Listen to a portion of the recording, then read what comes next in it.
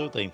So, are we ready to move on to Saturday's festivities and what we're looking for?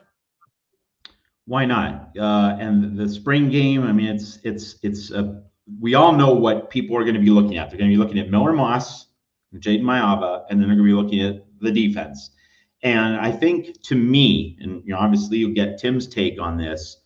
Uh, to me, in a spring game, you might see one unit do well, but of course, because these are guys going against teammates as opposed to another team, another program, one unit's success could be seen as, oh, that means the opposite unit it's going against is weak.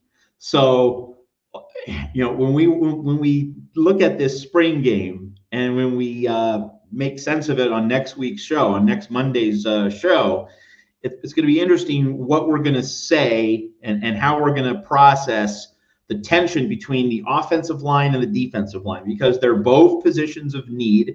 They're both positions where USC does not have the full complement of bodies that the Trojans really need if they want to be an elite team in college football. They need more defensive linemen. They need more offensive linemen. They need a sufficient amount of depth. They're not where they are, where they want to be. Where they are is still short of an ideal situation. So to me, in the spring game, I want enough confidence building moments on both sides. So I don't want one unit to dominate too much. I want it to be fairly even, but I think slightly lean to the defense.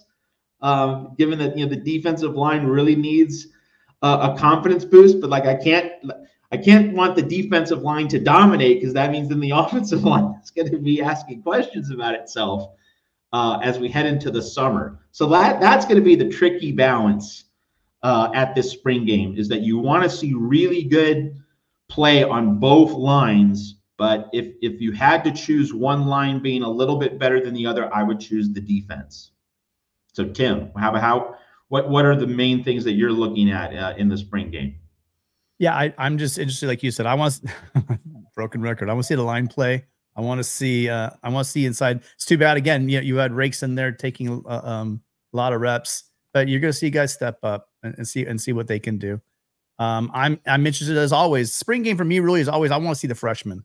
I know what the other guys can do. Even guys that transferred in.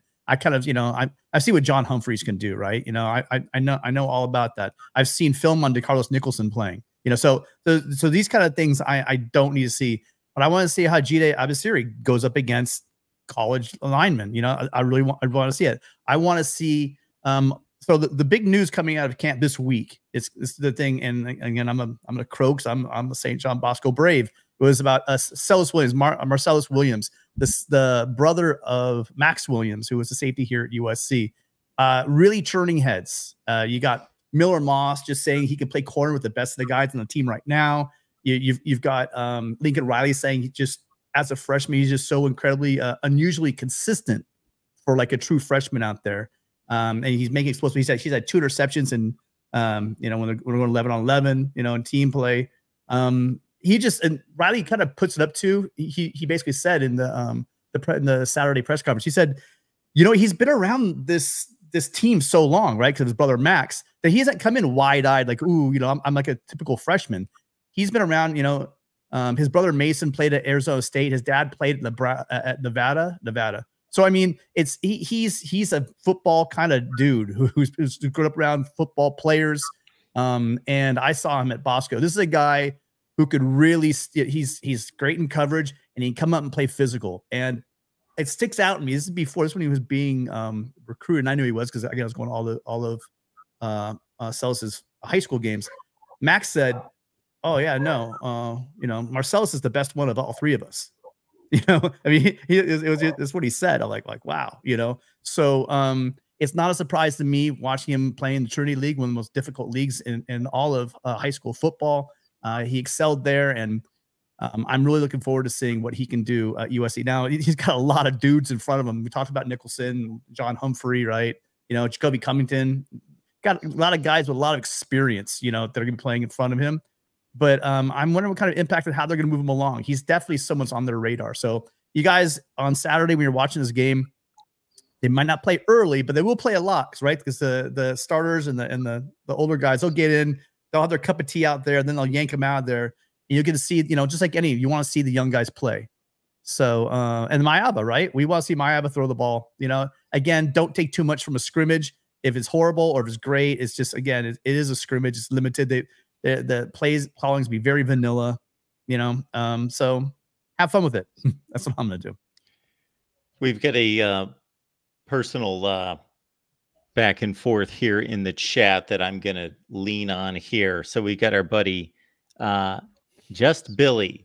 So is Just Billy an Oklahoma fan? Do we recognize Just Billy? Looks like he's an Oklahoma fan. He is quickly taken to the SEC pride as an Oklahoma fan, apparently. So they are fully entrenched in the SEC, apparently.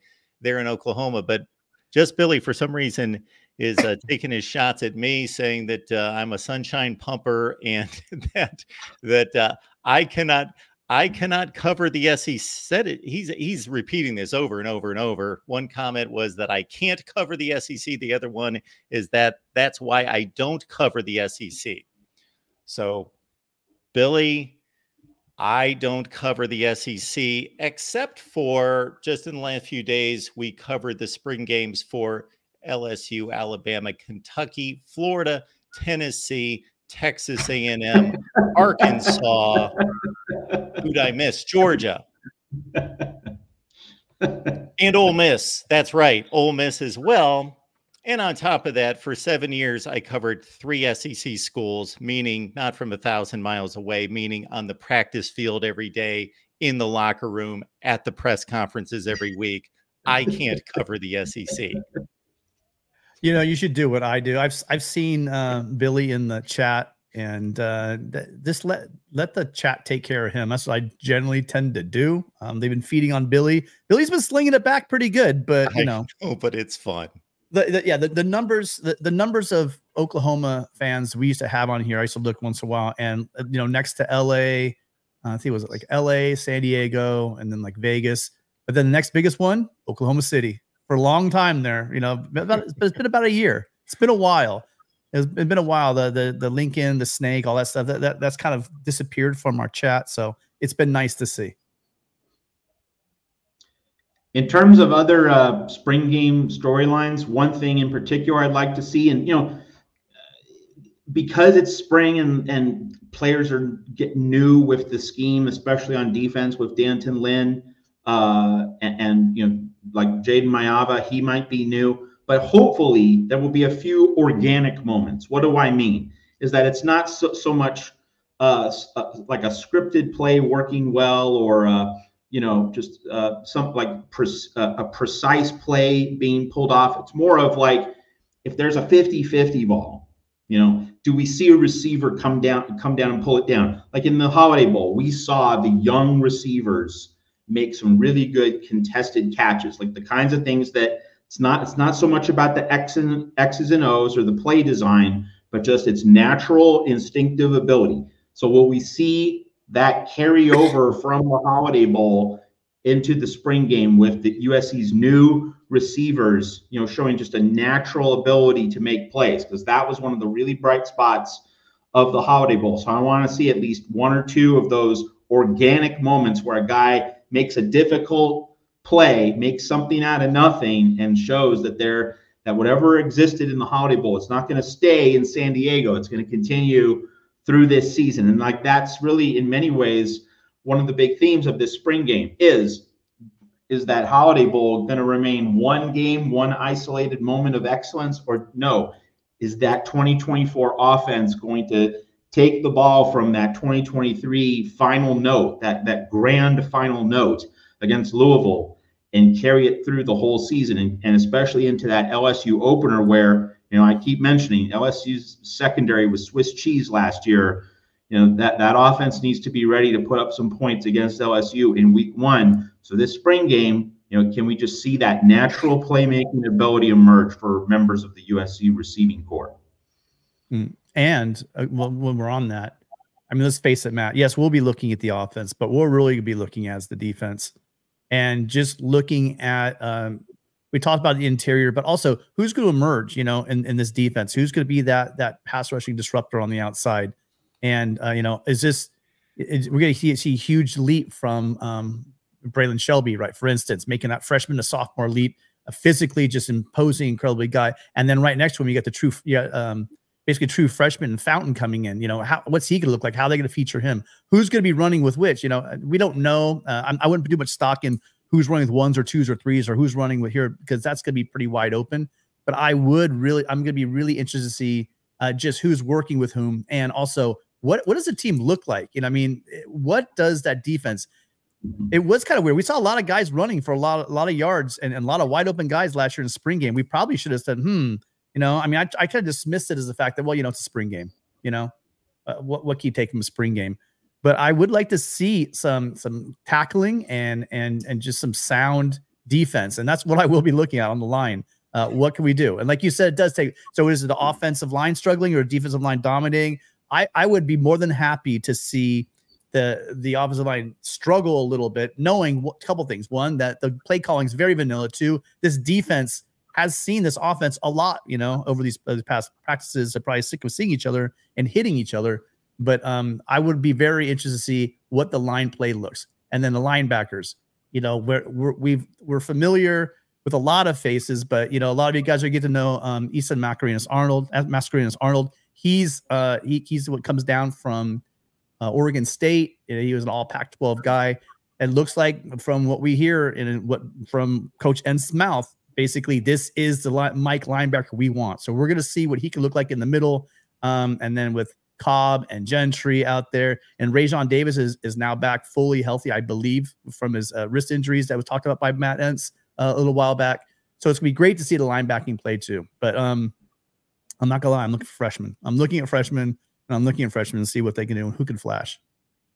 Okay, I want to say you're wrong, Tim, because this really isn't something you put in a right versus wrong box. It's not that kind of dichotomy. But I would say, just for me, in terms of a point of emphasis, I'm less focused on the freshmen. Not that like they can't or won't be important pieces of this roster and providing quality depth, heading into the Big Ten and needing to be there if called upon, and if attrition really sets in with this roster. So the freshmen are important. So like you make an excellent point, but I'm going to be emphasizing, acquisitions in the portal who might not have hit the sweet spot last year with certainly on defense. Like Lincoln Riley mentioned Nate Clifton, and he was a transfer from Vanderbilt, didn't make an impact last year. He's been getting some positive comments from the coaching staff. Like that's the kind of guy I'm looking at as, okay, we need to see you step forward now, Mr. Clifton. We need to see, and Pregnon would be a representative example on the offensive side. Like he really didn't hit the target last year, but he's still in the program. So obviously the coaching staff and Josh Henson see something in him. So that's like Clifton on defense, Pregnon on offense. Those are two representative examples of the kinds of players I'm looking at. Guys who are transfers, didn't max out, didn't make a big impact last year. I need to see those guys step forward. Those are the kinds of players who need to improve in order for USC to become the program it wants to be. Then throw Mason Murphy in that basket as well, because he's been around the program for a while. Now, I didn't say the freshmen are going to be impactful. I'm just saying it's kind of like, what they do in the internet. They do the unboxing. This is like the unboxing, right? Because we've been able to see them in position drills. We've been hearing about these recruits before they were commits, for years, and you see them, then now they're on the team. I'm just saying I want to see that flash. I want to see these guys in Cardinal Gold out there, because a lot of them are physical freaks already. A lot of these guys, see, here's the thing. USC for years is bringing in developmental guys, not just on the line, but all over the field, development guys that they got to kind of bring along through the system. So Tim's going to go out there and say hi to Tim there at the game.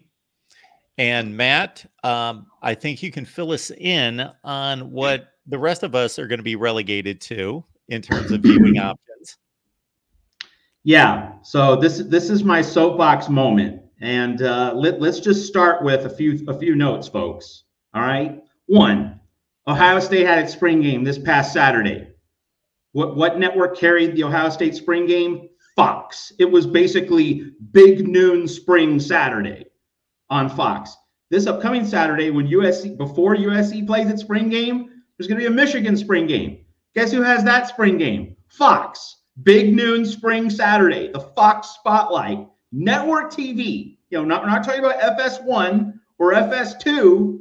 We're talking about Big Fox, Mother Fox, Father Fox. All right. So Ohio State gets the big Fox Spotlight. Michigan gets the big Fox Spotlight.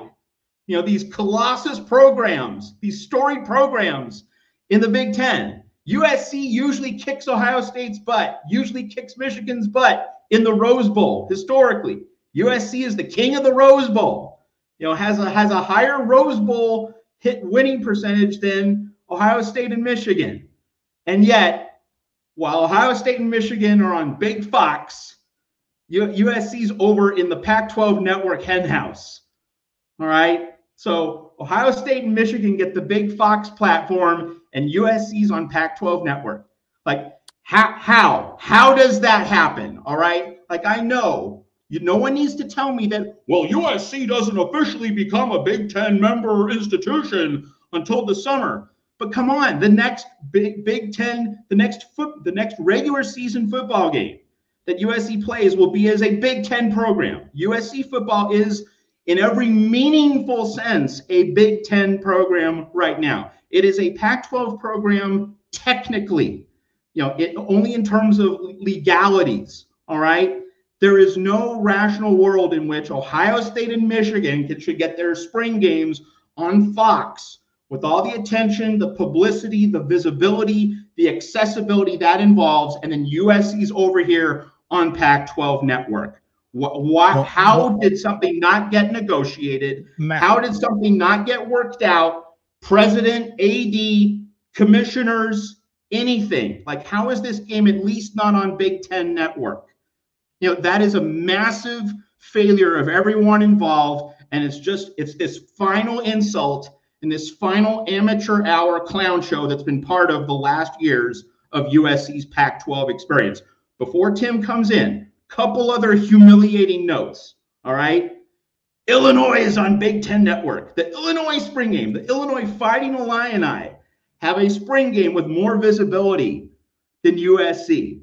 Syracuse, an irrelevant college football program. I mean, it's not Dick McPherson or Paul Pasqualoni in the late 80s or early 90s when that program was making New Year's Day bowl games. It's not circa 1960, with Ernie Davis and Jim Brown when the program was contending for national titles. No, Syracuse is an irrelevant program right now. Syracuse is on ESPN+. Syracuse has a spring game which is easier to access than USC. And here's the big one.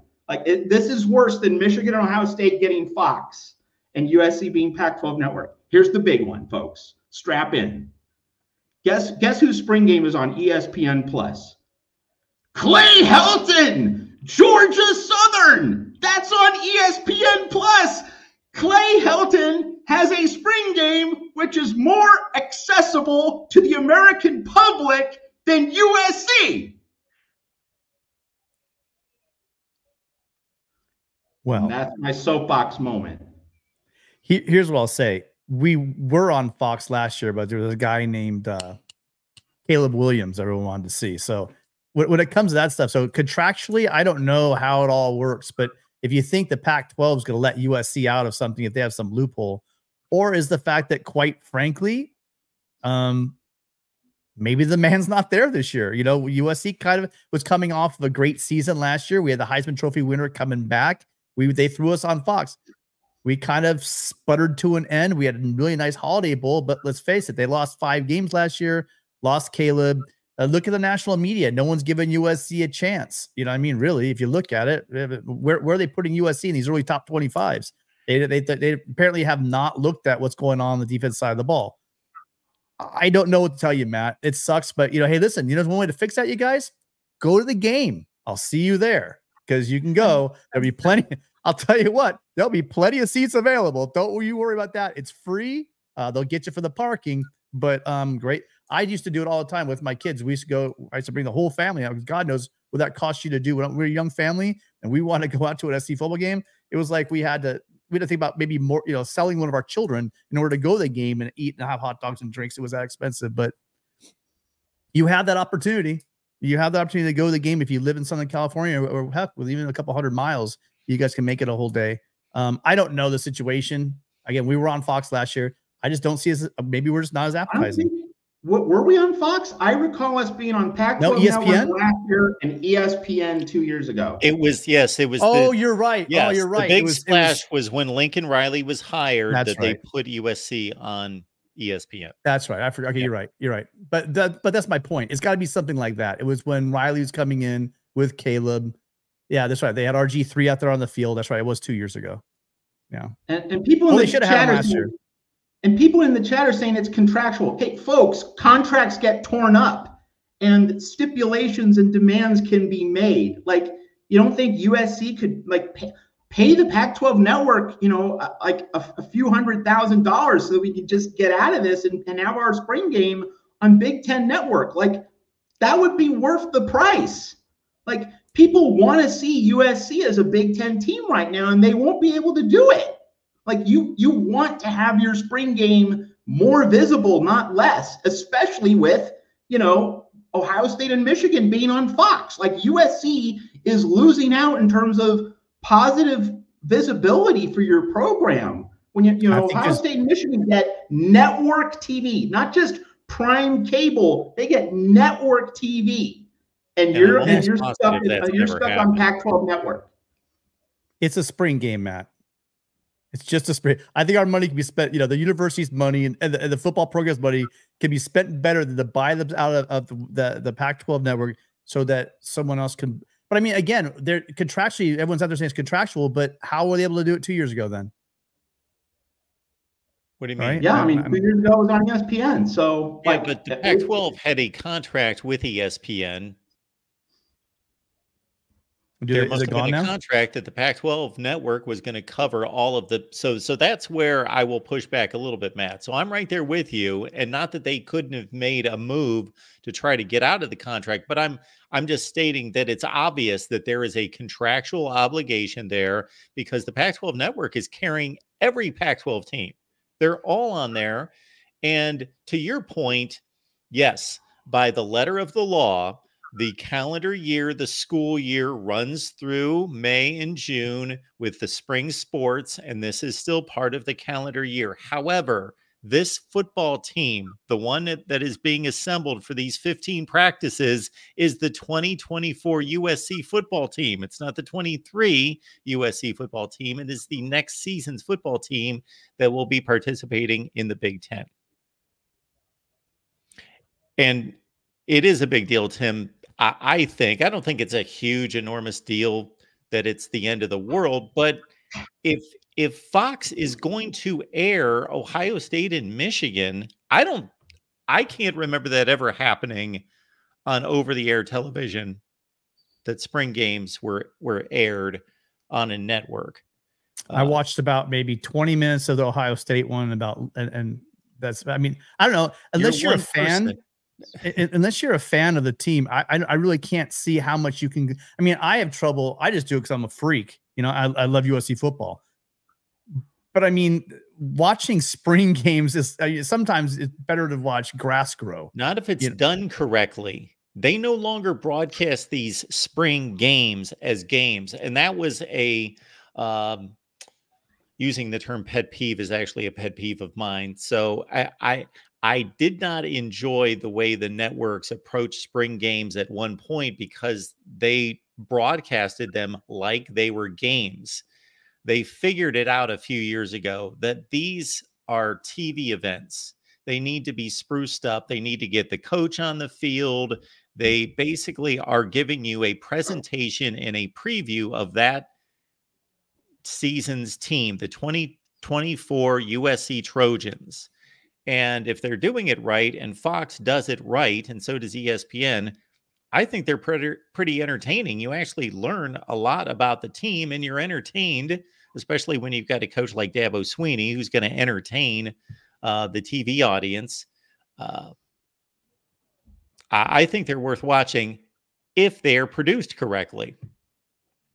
I just think that USC and fans, you know, if we just need USC to win a more. Michigan won national championship last year. You know, Ohio State's like in the running every year. USC wins more. Their games will Pac-12 will be gone, but they won't be on the Big Ten network. They'll be on Fox if USC's winning like they should be winning. Then winning fixes everything. This has a lot to do with. You guys called it ESPN. I don't know the contractual situation. I don't know how it works itself out. I do know that big part of this is just if the demand was there, Matt, we would be on Fox. We would be on ESPN or one of these national channels. We just would.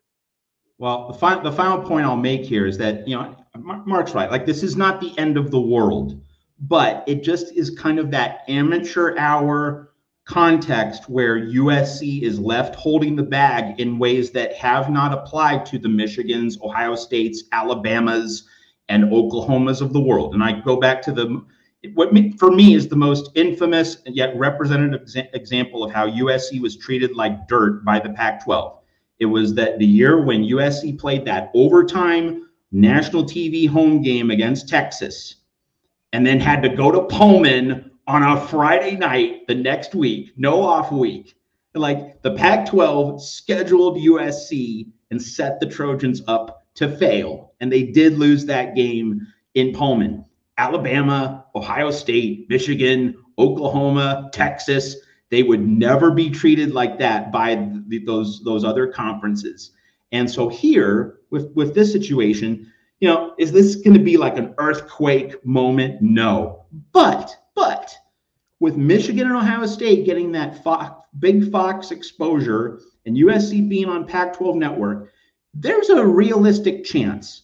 I mean, we don't know this, it's speculation, but there is a realistic chance that based on the gulf in accessibility and visibility in these spring games, Michigan and Ohio State might have just a slightly better chance of getting a premium player in the spring portal than USC because of that gap in exposure. It might not make a difference, but it could.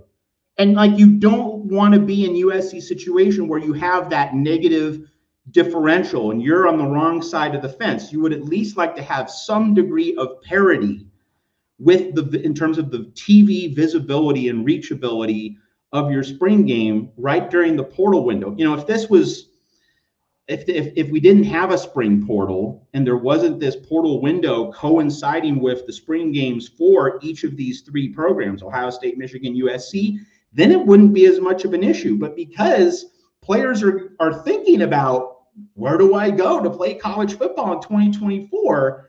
This differential could matter. I'm not saying it will, but it could. And like, if you're USC, you don't want to have that black cloud hanging over your head.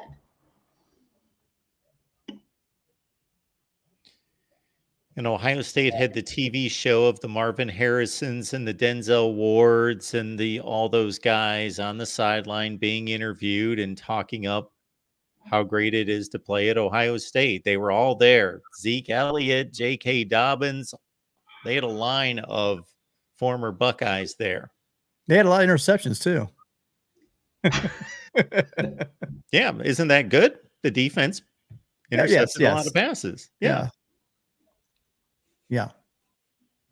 It also means that quarterback situation is not as rock solid as Ryan Day would want. Hello. Some of those throws, especially that throw by the kid who played last year, Julian Sayin, was just a couple bad throws. It just, you can't. I mean, it wasn't even close. One, doesn't have the arm to do it, but two, just what were you thinking? Throw it all the way across the field. Like, you knew that thing. You hung that thing up there. You knew that thing was getting picked off. So, okay, Uncle Rico, not complaining that Ohio State and Michigan are on Fox. The complaint is they're on Fox and USC gets stuck in the outhouse known as Pac-12 Network. That's the complaint. I have no objection to Ohio State and Michigan being on Fox, and USC being on ESPN. Like that was the way it should be. It's USC being on Pac-12 Network going into the Big Ten. You know, this is again, technically, legally, Pac-12 program. Meaningfully, in every important sense that matters, USC is a Big Ten school. And like, let's consider the realm of college sports realignment, right? You know, it was felt for a period of time that Oklahoma and Texas wouldn't join the SEC until 2025, but they moved it up. Like they changed their plans. People changed their minds. Like the idea that this was some impossible legal entanglement that USC couldn't have extricated itself from. Come on, folks. Happens all the time. People find a way, all right? And no one was able to find a way to put USC at least on Big Ten Network, if not Father Fox. I mean, that's just a grand failure. Like no adults in the room, which is just more BS from college sports as we know it right now. There are not many guarantees in life, Matt, but I will tell you, I guarantee you, we will not be on the Pac-12 network next year. There you go. So take solace in that fact, right? Tim, seeing the giving us the breadcrumb of positive play here is an absolute shit show. I'll go out on a limb here and say that's pretty likely we won't be on next year. Taking a big risk there, Tim. Yeah. Let me tell you.